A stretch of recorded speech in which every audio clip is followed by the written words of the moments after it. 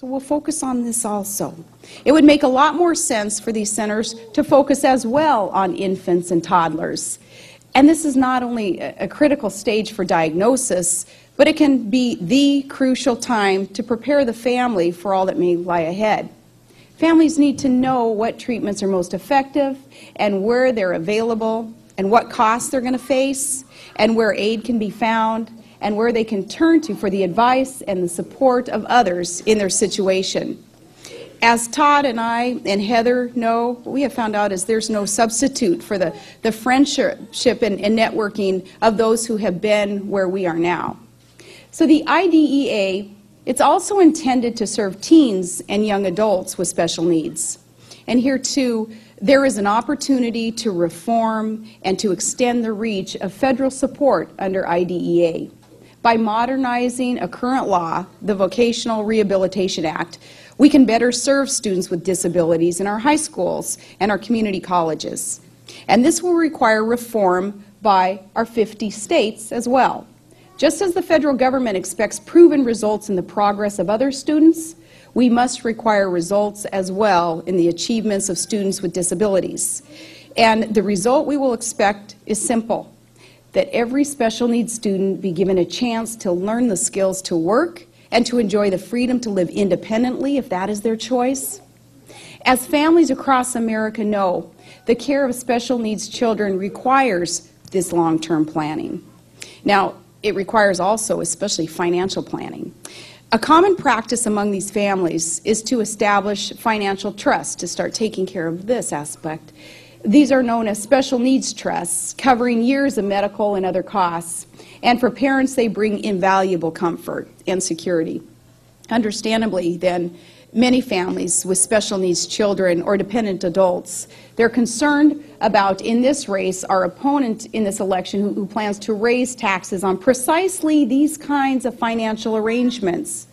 They fear that Senator Obama's tax increase will have serious and harmful consequences.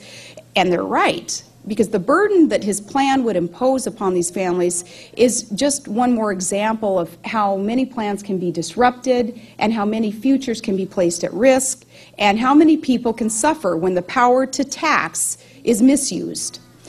Our opponent has an ideological commitment to higher taxes, and though he seems to make adjustments daily on his tax plan pronouncements, his commitment to increase taxes remains the same. John McCain and I, we have just the opposite commitment. We intend to lower taxes and promote growth and a healthier economy.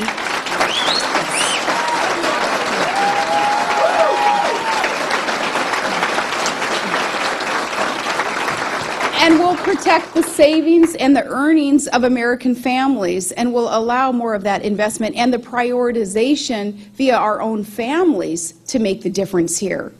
And we need to see more public-private partnerships also in all of this in order to find more solutions in dealing with the challenges that this country faces with our children. It's not just challenges, it's really a joyful challenge, is how I tried to explain this yesterday, with children with special needs. It is a joyful challenge. We should be honored to, some would call it an obligation. Let us feel honored to have this obligation as a community. This is good. It's positive. This is about special children. We literally call them special children.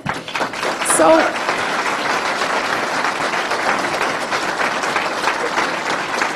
with our public-private partnerships, not long ago I spent some time in Cleveland at a facility called the Michael T. George Center, and it's a beautiful home for adults with Down syndrome and other disabilities.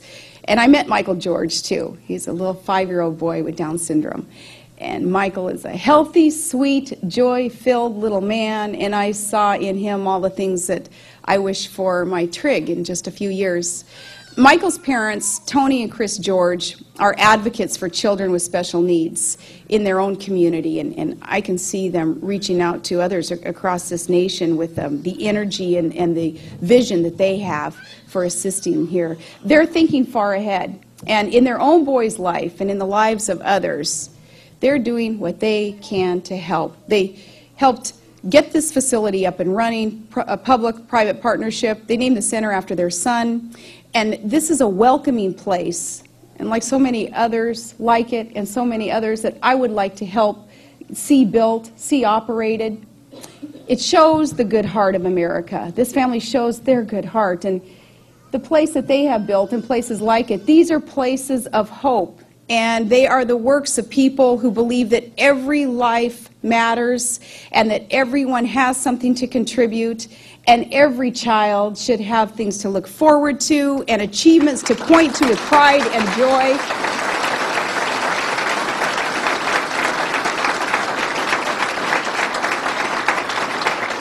And many of you know better than I do that it can be a hard path, it can be challenging, and yet all the more joyful and productive when the barriers are overcome, when government plays its appropriate role in assisting, not in getting in the way or creating more barriers to you, parents, wanting to seek this assistance and the equal opportunity for your children. John McCain and I have a vision of doing just that. Allowing government to play that appropriate role in providing the tools for our families to be able to grow and to prosper and to thrive, for our children to be able to thrive and have opportunity for education, and down the road, opportunity for good employment. And John and I, we have a vision of an America in which every child is loved and cherished. And that's the spirit that I want to bring to Washington, D.C.